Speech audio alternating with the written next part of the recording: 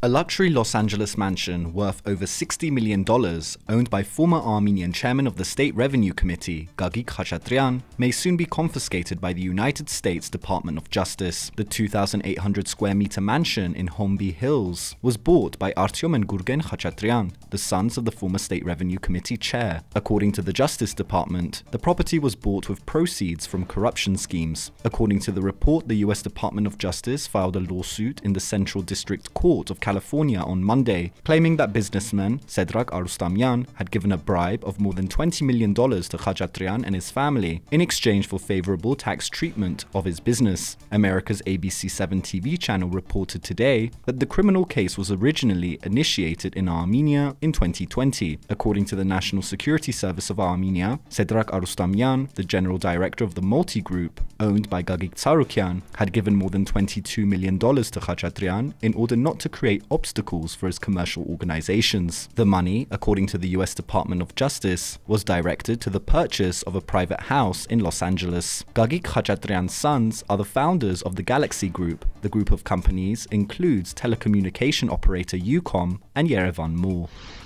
And in Nagorno-Karabakh, an Azerbaijani military convoy collided with a civilian vehicle, which then crashed into a gorge. The incident took place near to the town of Martakert. The driver and the two passengers were not seriously injured, and their lives are not in danger.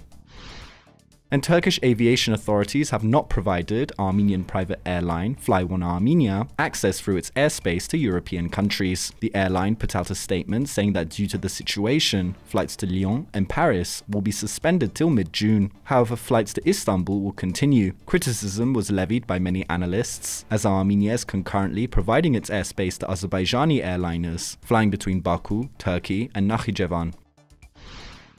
And the Armenian parliament convened a special sitting with regards to an amendment bill to the law on local government. The draft bill was adopted in the first reading. According to the draft, if an elected mayor or community leader cannot carry out his or her officer's duties, then the Prime Minister will have the opportunity to appoint an acting mayor. In Armenia's third largest city of Vanadzor, Mayor Mamikon Aslanyan was re-elected in 2021, but was arrested under abuse of power charges and unable to take office. Some have criticized the draft law as a means for the government in Yerevan to get rid of mayors linked with the parliamentary opposition.